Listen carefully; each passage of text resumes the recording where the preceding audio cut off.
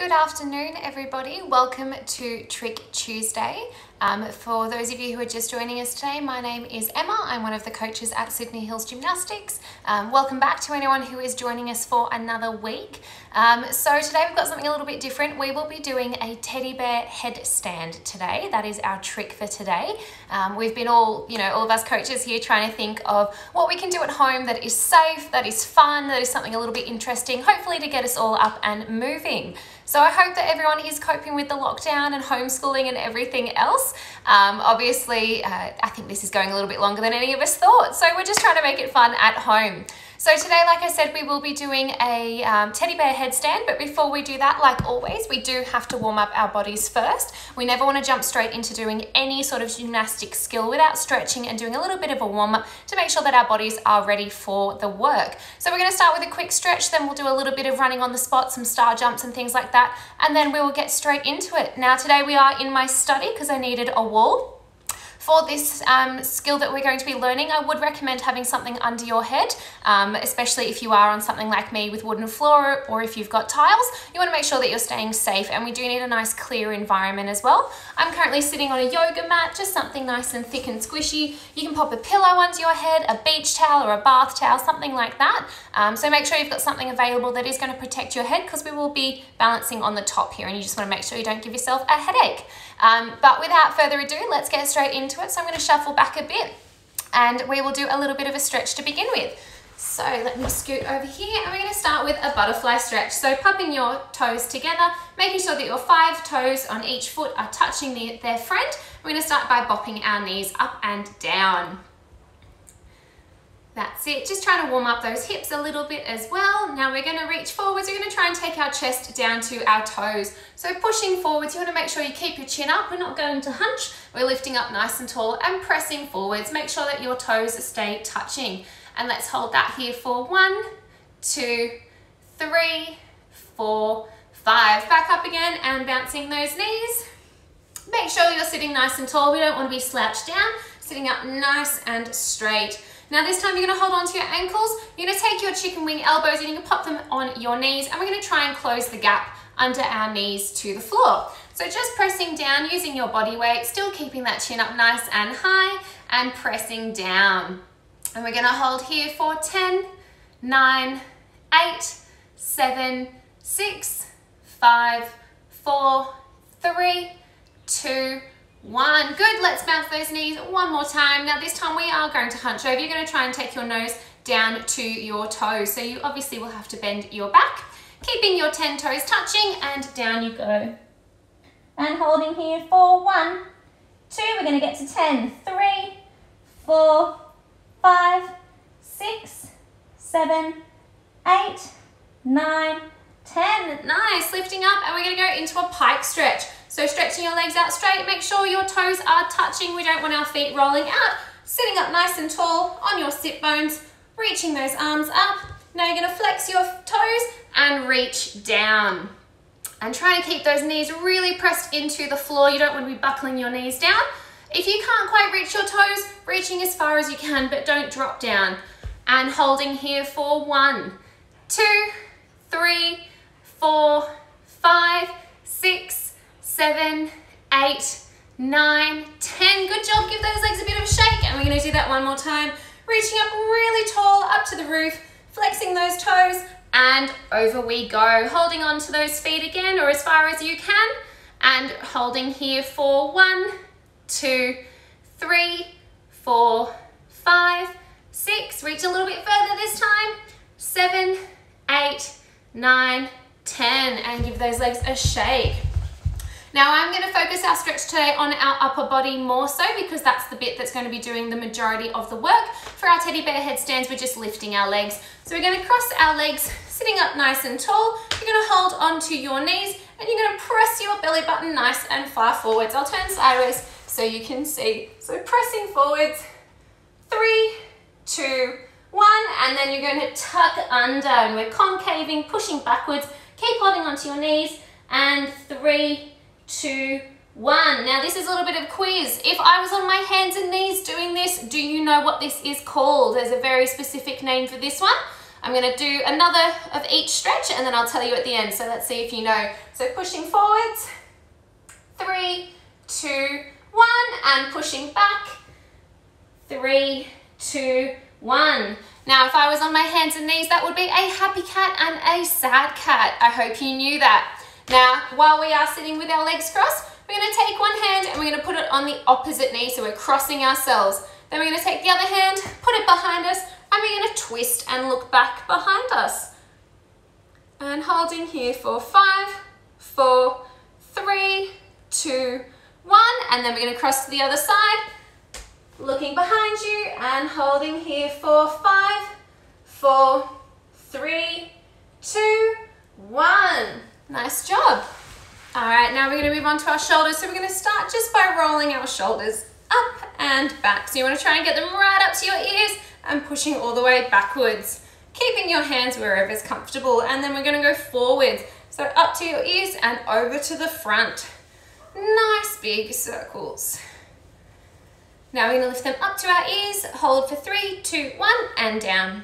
Up to our ears, 3, 2, 1, and down. One more time, up to our ears, 3, 2, 1, and down. Now you're gonna take your hands and you're gonna put them flat on your side. So if I pop my knee out of the way, you can see my hand is nice and flat on the floor, a bit like a penguin. Now what we're gonna do is we're gonna tip our head over to one of our shoulders. Try and close the gap between our ears and our shoulder. Make sure you don't move your hands though. And over to the other side, stretching out our neck here. Make sure you're not lifting your shoulders up, keep them pressed on the floor, keep your hands down. Now we're gonna look down towards our ankles, keeping your hands flat. And this time you're gonna think about lifting your chin up to the roof. So we're not leaning backwards, we're just stretching out the front of our neck. And we do that by lifting our chin to the roof. So keeping your hands flat on the floor and lifting your chin up. You to draw a circle with your nose. So a nice big circle all the way around one direction. And when you get back to the start, go the other way. Nice. Back to the middle, we're going to look to the right side as far as you can without moving your shoulders or your body. And then over to the left. Same thing, we're just moving our heads here. Nothing else should move. You should imagine you're made of stone. From the neck down, you are a statue. So let's do the other side again, back to the right. And to the left. Good job. Now we should probably warm up our wrists as well because we will be using them. So let's clasp our fingers together, interlace, and we're going to do some circles. So just round and round and round and round and round. Now we're going to do the wave, up and down, or let's go the other way, up and down. Now you're going to push your hands to your chest, flip them and push forwards. Into your chest and forwards. In, forwards, let's do 2 more. In, forwards, in, forwards. Now we're going to just circle our wrists and the other way. Make sure it's always important to go both ways. And I want you to flex your hands and then push them down, push your fingers down. Flex and down. One more, flex and down. Good job. Let's warm up our elbows. We're going to do some circles. And other way. And just a bit of a shake. All right, nice job. Now we're going to hop up and we're going to do a little bit to get our heart rate up. So we're going to start by running on the spot. So I am going to stand up here. Now, if you are watching on Facebook, you may not be able to see all of me because of the way the camera is. So you'll just see my legs, but that's all right because that's all you need to see. We're going to start by running on the spot. Nice and small toes, but fast. Faster, faster, faster. Whoop, that was one of my pictures. Let me pop that on my desk. All right, let's keep running. Go, go, go, go, go, go, go, go, go, go, go, go, stop. One more time. Go, go, go, go, go, go, go, go, go, go, go, go, stop. All right, good job. Let's do some star jumps. So you're going to jump into a big star, hands and feet out and in, out and in, out, in, out, in, out, in, out, in. Nice. Now that was very, very quick, but that's all we need just to get our heart rate up and moving. So let me tell you a little bit about our headstand for today. So it's really important when we're doing our headstands, like I said, that we've got something nice and soft underneath us because you don't want to give yourself a bruise. Whew. So can everyone see where my hair is? That is where you're going to be balancing, just above your hairline. You never want to be smack on top of your head because that can lead to some neck pain and we don't want to hurt ourselves. So we always want to be balancing on the front of our heads here. I'm doing it against a wall today, which means I don't have any risk of toppling over. You can do this in the middle of the room as well, but it's always good to start up against a wall so you've got somewhere to go. So what we want to do is we want to make a triangle. So start by putting your hands flat in front of you. I'm just going to grab a quick drink. Lots of talking today. We're going to make a triangle. So your head is the point and then your hands are underneath. Now you always want to make sure that you've got nice wide hands. We don't ever want to have little hands because the wider our hands are, the easier it is for us to balance. So you're going to have nice wide hands and you're going to have your elbows up because that is where we're going to balance our knees. So let's start by practicing what you're going to do. So facing the wall, starting on your knees, you're going to put your hands flat on the floor where you think they need to go. Not too far away because you still need to be able to get your legs on them, but also not too close because you don't want to have your knees too close to the wall. From here, you're going to take your head, remembering it's just above where our hair is, and we're going to put that on the floor. So just stay here on your knees, hands on the floor, and see if you feel comfortable. You should have your hands out nice and wide so that you're able to balance your knees on them. So have a go there. Find a comfortable position where you like to have your head, remembering it's not smack on top, it's just behind where our hair starts. Once we're there, we're going to pop up onto our toes with straight legs, and we're going to try and make this shape with our bodies. So this will be our head and our hands, and this long part here will be our toes. You want to make sure that you do start with straight legs because we're going to walk our feet in and lift our bottom up into the air. So popping my hands flat on the floor, remembering nice big star hands, no closed fingers. Head down on the floor. You're going to stretch your legs out and you're going to walk your toes forwards, lifting your bottom up and trying to make your back straight. Now, if you're doing this against a wall, it gives you a definite hand because you can walk your back up to the wall. So we're going to start that first and then we're going to come back down, and you always want to come back onto your knees and we tuck down. So I'm going to come down. I won't talk while I'm upside down. I'll talk once I hop down. Hands down, head down, and let's practice straightening our legs and walking our toes in as far as we can, lifting our bottoms up to the ceiling.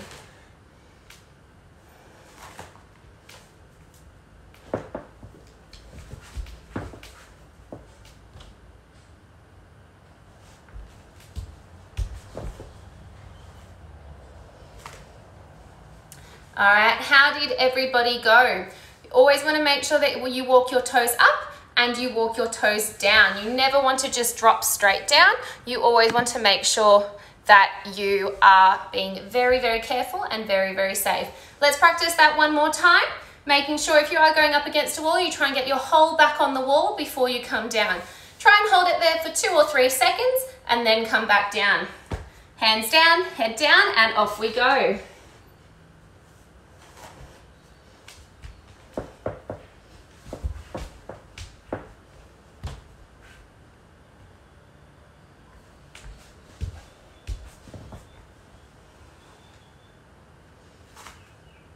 All right, hopefully that's feeling a bit more comfortable now and you found that you're in the right spot. From here, what we're going to do is we're going to pick up one foot and we're going to balance that knee on our elbow. Then we're going to pick up the other foot and balance it on the other elbow. So you'll end up like this, with your knees on your elbows on each side. So let's give that a go, remembering that you don't pick your feet off the floor until you're all the way up straight with your back. So you want to walk your toes in as far as you can first before you start walking in. Hands down, head down, and off we go. Don't forget your triangle shape with your head and your hands.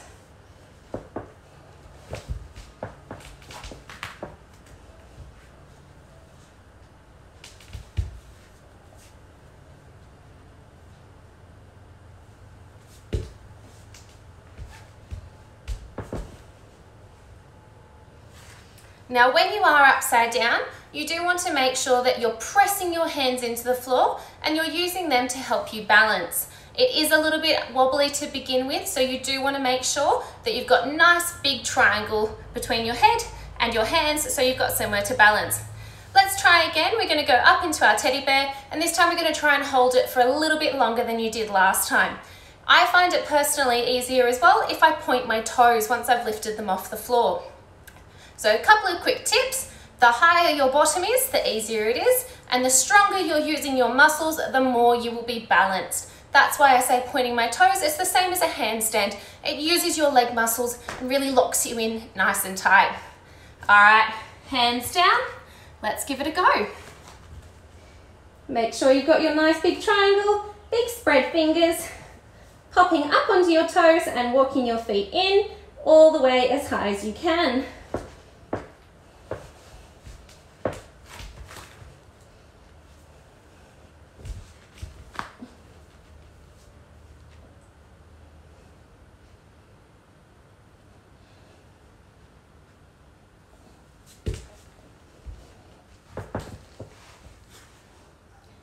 Make sure you always tuck back into your child's pose shape afterwards, stretching out and giving yourself a quick break before you sit back up.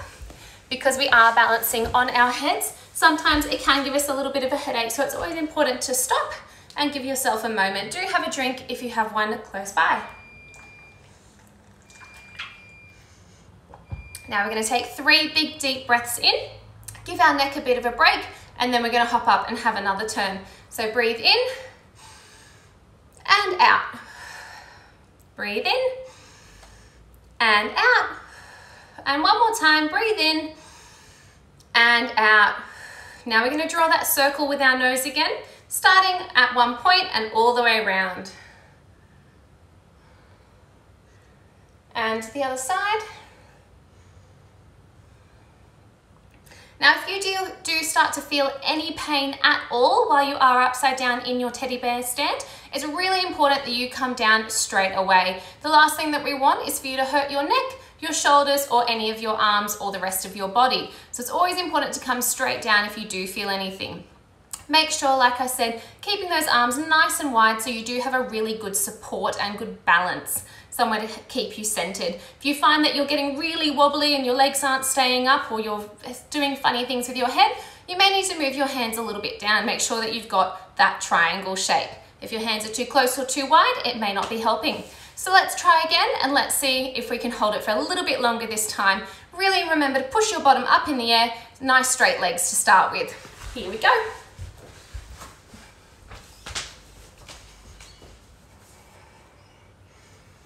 So hands down, head down, bottom up, and walking your toes in.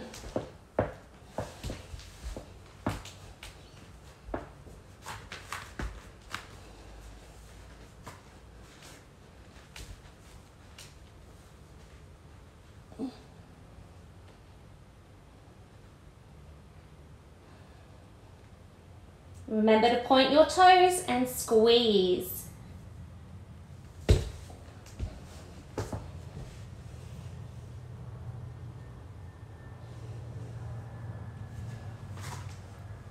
All right. Thanks so much for joining us for today's Trick Tuesday. It's a little bit shorter than normal, but it's just something a little bit fun. Next week, we'll be progressing our teddy bear stands through to full headstands. So if you'd like to join us next week, make sure that you've got a yoga mat, a wall, and some comfy clothing, because we'll be progressing those a little bit further on. Make sure you do be careful with your neck if you are practicing this at home. If you don't have a wall, you can always do this against the couch.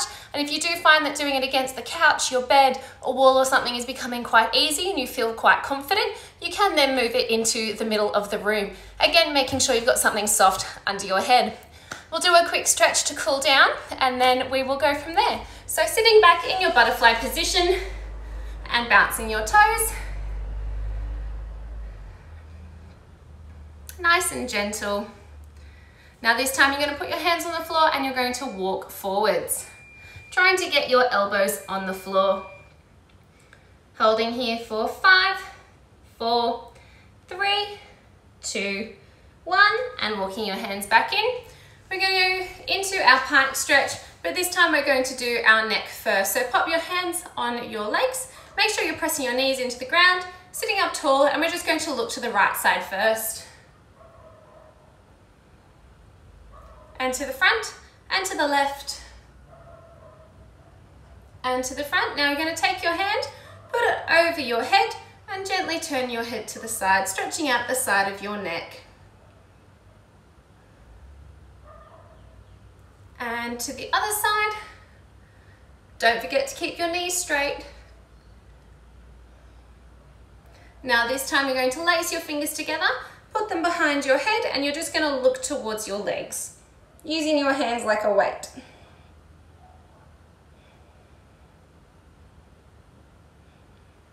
Now you can put your hands on the floor, sitting up tall and lifting your chin up to the roof. Back to the front. You're going to walk your hands down the side of your legs into our pike, and holding here for 5, 4, 3, 2, 1, and walking those hands up. Now if you are going to keep practicing this during the week as well, do just be careful, because obviously our neck is very delicate and you don't want to give yourself a headache or sore muscles. So do this 2 or 3 times, have a bit of a rest, and then come back to it again if you do want to keep practicing. It's really important that we rest our bodies in between, because you do put a lot of pressure on all of these muscles and they're not ones that we use very often.